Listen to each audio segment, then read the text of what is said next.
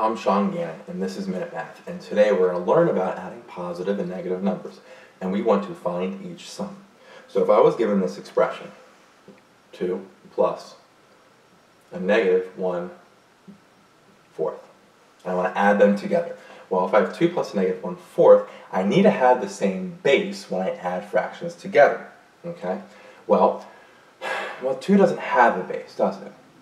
But it actually does. Every whole number, or every number, has a base, and that base is 1, because 2 over 1 is the same thing as 2. So normally when we write it, we don't write the over 1, we just leave it as 2. But now I have a base of 2 over 1.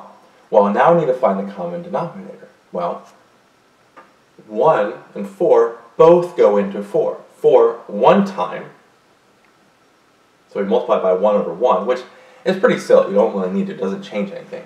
But the 2 over 1, I can multiply that by 4 over 4.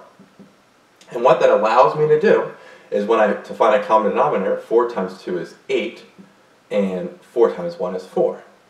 Plus, right side, well, negative 1/4 times 1 over 1, negative 1 times 1 is negative 1, and 4 times 1 is 4. Well, look, I have the same base here, 4 and 4, but 8/4 is the same thing as 2, right? 8 divided by 4 is 2.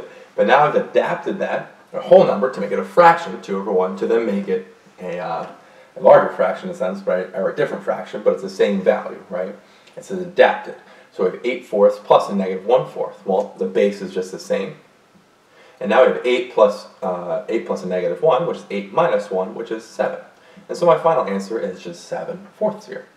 So again, let's recap. We started with 2, right? 2 plus a negative 1/4, okay? Well, 2, I can make a fraction as 2 over 1, and now I wanted to find a common denominator. Well, sometimes that common denominator is one of the fractions base already. 1 and 4 both go into 4. 1 4 times and 4 1 time.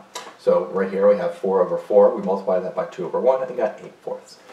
Negative 1/4 times 1 over 1, and you can just skip that step in the future, is negative 1/4. We add that together, right? The base is the same as 4. 8 plus a negative 1 is 7.